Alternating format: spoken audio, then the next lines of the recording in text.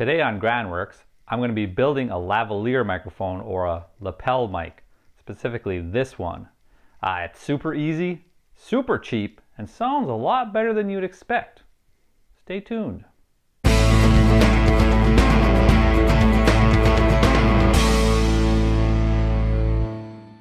The mic is made out of a set of earbuds that have an integrated microphone, like most earbuds do these days. In fact, you can use whatever set of earbuds you have on hand.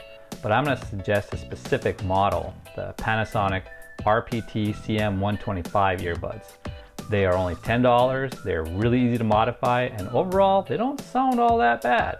For tools, you'll need some sort of wire cutters. I'm using a pair of dikes here. You'll need a glue gun, and then also need a binder clip. The handy thing about this particular set of earbuds is that each earbud has a dedicated wire going all the way down to the headphone jack. That'll make a far cleaner final product. Do not cut here. Yes, that's me just about to snip off the side of the microphone. Good thing I paused to take a picture, or else I'd have wasted my $10. Oops, cut the other wire. That leaves you with a headphone jack hooked up to one wire that has both a microphone and one earbud. We need to get rid of that earbud since we're not using it at all. Place your wire cutters just above the microphone and snip. Yeah, it's safe to make these two cuts. The microphone doesn't share any wires with either of the earbuds, so all we're doing is snipping away wires that we're not going to use. This is what it'll look like after those cuts.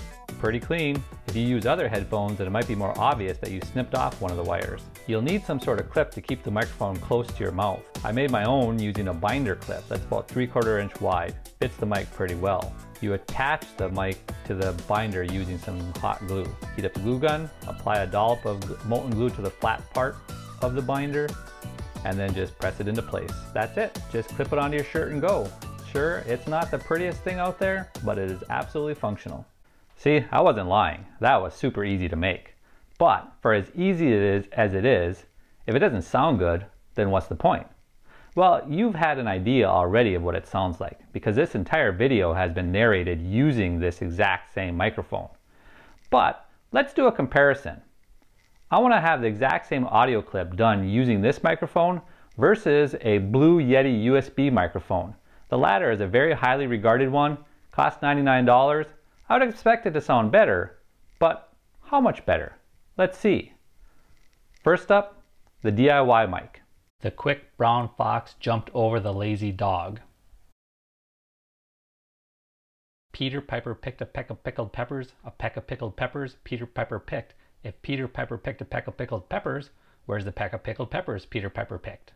All right, not bad. Now let's hear the exact same clip, recorded at the exact same time, only this time using the Blue Yeti. The quick brown fox jumped over the lazy dog. Peter Piper picked a peck of pickled peppers, a peck of pickled peppers Peter Piper picked. If Peter Piper picked a peck of pickled peppers, where's the peck of pickled peppers Peter Piper picked? Not bad, right?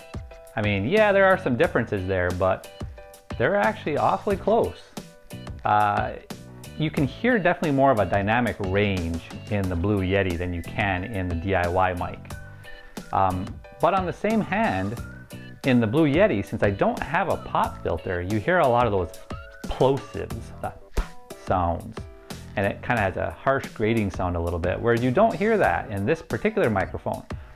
And that's for a number of reasons, partially because of the lack of the dynamic range of this mic, but regardless, it kind of has its own appeal if only for that reason.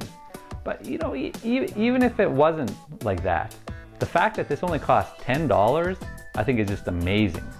And it's absolutely well worth your time to make if you need a lavalier mic at all. Thanks for watching.